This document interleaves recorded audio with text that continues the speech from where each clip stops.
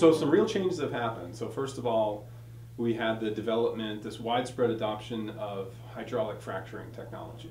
So basically to extract both natural gas and oil that was locked up in rocks. There's a lot of people who are very excited about opportunities to use more natural gas for energy generation, particularly in the electric sector. I think it does create some opportunities for us as a state and a nation, because we are finding these discoveries of primarily it's shale oil that's really being drilled for, and natural gas is the byproduct of that drilling and the release of those energy sources, if you will. For natural gas, we're now producing more natural gas than we can consume, or at least within the next few years that's likely to happen. We're right around 0% net imports. So in a way you can say we're energy independent on natural gas.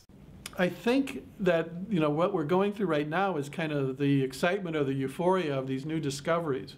But I think we have to be cautious about that going forward as well, because there may not be, first off, as much natural gas as we think buried underground, and also we haven't really seriously looked at what that means economically.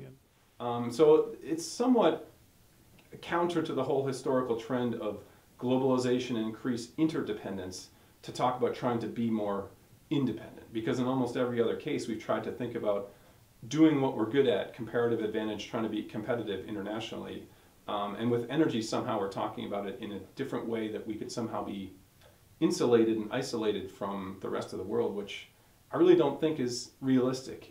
I think it's kind of looking at it like the same way you would look at your investment portfolio if it was for your retirement account or your kids' college education. You want a diverse portfolio. You don't want to put all your stock in just one company. So similarly in energy, I think we need to diversify our portfolio to include more solar, more wind, more biomass, more biogas, as really kind of a hedge on price. I think it's going to take some public policy to really encourage more renewable energy in our state. All of our Midwestern neighbors are encouraging that, though. If you look at the state of Iowa, they're now getting 30% of their energy from wind. The governor of Iowa has said he wants to be a Midwest leader in solar generation. Minnesota has just passed a solar energy mandate, which will require the utilities to purchase more solar energy. And other parts of the Midwest, Kansas, the Dakotas, etc., have very robust wind energy generation development. So Wisconsin is lagging behind, and I think unless we create some policies to encourage it, we will continue to lag behind.